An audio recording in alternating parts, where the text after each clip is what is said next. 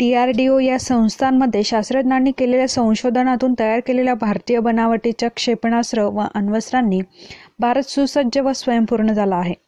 जगातील एक महासत्ता म्हणून त्याने स्वतःची क्षमता विकसित केली असल्याचे गौरवोद्गार DRDOचे शास्त्रज्ञ काशीनाथ देवधर यांनी काढले. शहरातील वात्सल्य सेवा समिती आयोजित कैलासवासी बाळासाहेब पाठक स्मृती व्याख्यानमालेचे दुर्गाबाई रघुवंशी शाळेत आयोजन करण्यात आले होते. भारताची संरक्षण सिद्धता या विषयावर तिसरे पुष्प गुंफताना देवधर बोलत होते. यावेळी व्यासपीठावर नंदुरबार एज्युकेशन सोसायटीचे चेअरमन गिरीश खुंटे, वीरपत्नी माधवी पाटील, वात्सल्य सेवा समितीचे अध्यक्ष पंकज पाठक उपस्थित होते.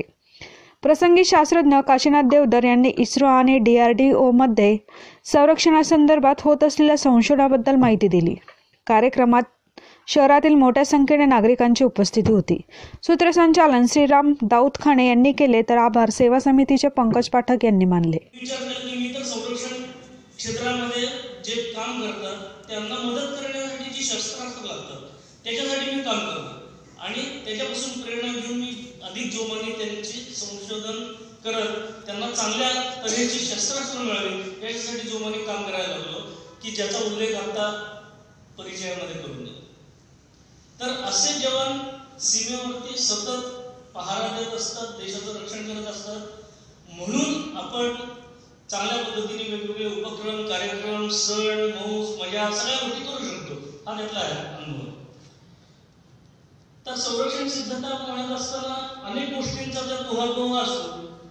भारताची संरक्षण सिद्धता म्हणत असताना त्यांच्याकडे शस्त्रसामुग्री किती आहे, दारुगोळा किती आहे, याच्याच बरोबर ट्रेन मॅनपॉवर किती आहे, त्याच्यात हवाई दलाचे किती विमानं आहेत, क्षेपणास्त्र किती आहे, तो असा सगळा भाग आहे. मी आपल्या सगळ्यांच्या माहितीसाठी काही गोष्टी मी सांगणार, पण तत्पूर्वी DRDO काय काम करतं त्याची एक छोटीशी फिल्म ती दाखवतो आणि फिल्म बघितल्यावर आपल्याला